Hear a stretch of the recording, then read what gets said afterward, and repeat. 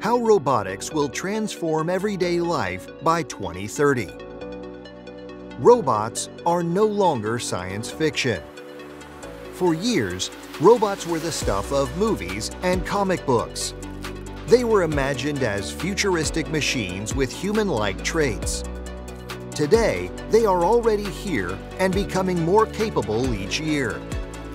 Robotic vacuums clean our floors, robotic arms build our cars, and robotic assistants help doctors perform surgeries.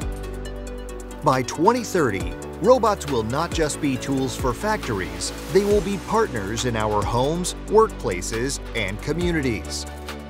Robots in healthcare. One of the most important uses of robotics is in medicine. Robotic-assisted surgeries are already improving accuracy and reducing recovery times. In hospitals, robots deliver supplies, disinfect rooms, and monitor patients. In the future, we may see companion robots that care for the elderly, remind people to take medication, or even provide social interaction for those who live alone. For aging populations, robots may become vital allies in maintaining independence and dignity. Robots in the home. Robots are moving beyond simple tasks like vacuuming. Imagine a household robot that folds laundry, prepares meals, or helps kids with homework. These machines will not just follow commands, they will learn your habits, adapt to your needs, and make life easier. For busy families, this will free up time for connection and creativity rather than chores. The home of 2030 may be as much about robotic helpers as it is about smart devices. Robots in the workplace. The future workplace will also look very different. Robots are already handling warehouse tasks, delivering packages, and working in dangerous environments. By 2030, they will be common in offices as well.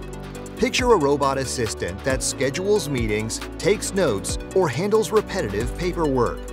In creative industries, robots will take on support roles, freeing humans to focus on innovation and problem solving. Instead of replacing people, robots will increasingly work alongside them, boosting productivity and reducing strain. Education and learning. Classrooms may also benefit from robotics. Some schools already use robot tutors to teach languages or provide support for children with special needs. By 2030, robots could act as personalized tutors, adjusting lessons to match a child's pace and learning style. Teachers will not be replaced, but they will gain powerful tools to reach more students and make education more interactive and engaging. Challenges to consider.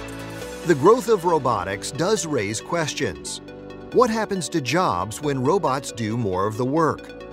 How do we ensure robots are safe, ethical, and secure? And how do we prevent over-reliance on machines? These are issues that governments, companies, and individuals must address. The goal is not to let robots take over, but to guide their development in ways that truly benefit humanity.